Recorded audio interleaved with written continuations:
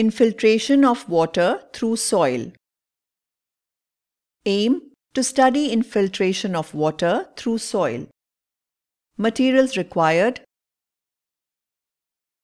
a used plastic bottle, soil,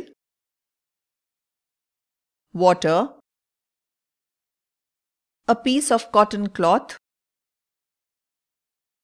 knife. Procedure: take a clean used plastic bottle.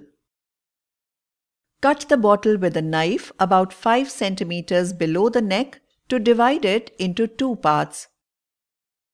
Invert the upper part of the bottle and keep it over the lower part.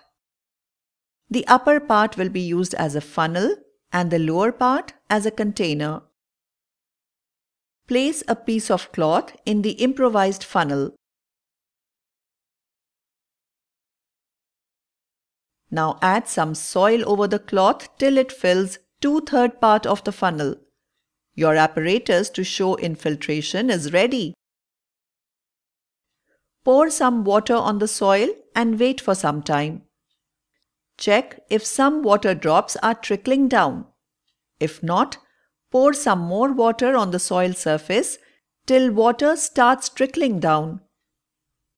Observations: we can see that the water which was poured over the soil has percolated through the soil and a part of it gets collected in the container. You can also try to do the experiment using different types of soil and observe the change. The speed at which water flows through the soil depends on the particle size of the soil sample. Sand has particles of larger size, hence there are pores in between for the water to flow through. On the other hand, the clay has very fine particles and less pores. That is, percolation rate of water is different in different types of soil.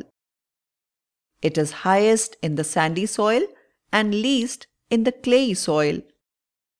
Conclusions: surface water from any source, that is, water bodies, rain, or that from human activities, percolate through soil and get stored as groundwater. This process of seeping of water into the ground is called infiltration.